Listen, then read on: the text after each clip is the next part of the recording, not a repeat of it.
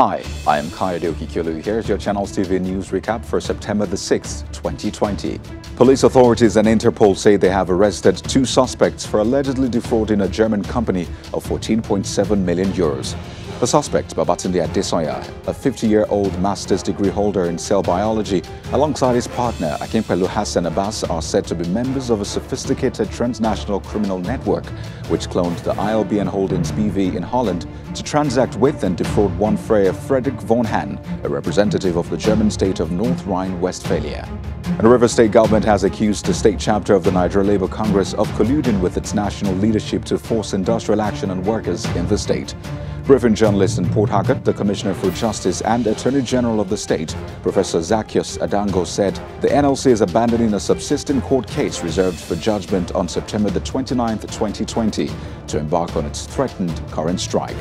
The federal government has given a breakdown of how it spent the 36.3 billion naira donations and funds received to fight the COVID-19 pandemic. The Accountant General of the Federation, Mr. Ahmed Idris, says about 31 billion naira was spent within the said date, and it represents 84% of the total sum.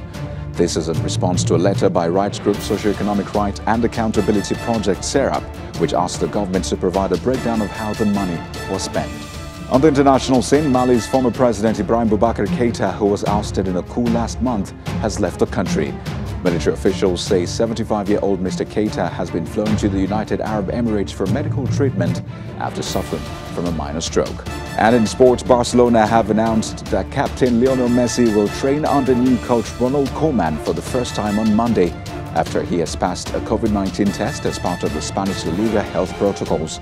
The Argentine forward did not head to Barcelona's training ground on Saturday after announcing his decision to stay at the Catalan club on Friday.